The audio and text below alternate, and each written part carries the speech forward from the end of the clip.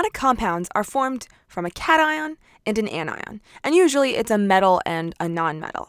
And ionic compounds are electrically neutral.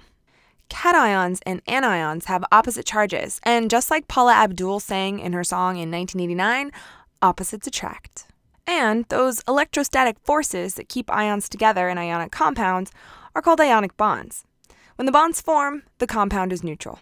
This chemical formula is for sodium chloride. The chemical formula shows the kinds and number of atoms in the smallest representative unit of a substance. This is a nice simple representation, but it's not exactly the truth.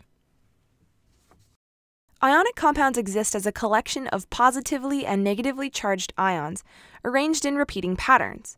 So to talk about the lowest whole number ratio of ions, we say formula unit instead of a word like molecule. The ratio here for sodium chloride is a 1-to-1 ratio of sodium to chlorine. But in a different ionic compound, like magnesium chloride, the ratio of magnesium to chlorine is 1-to-2. The subscripts help tell you about the ratio. Most ionic compounds are crystalline solids at room temperature.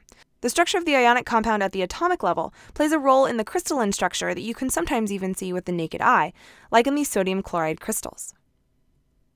Ionic compounds also have generally high melting points and can conduct electricity when they're melted or dissolved in water.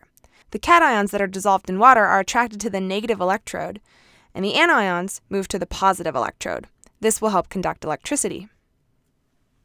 Thanks for watching this episode of Teacher's Pet. Don't forget to like and subscribe and follow me on Twitter @SciencePet.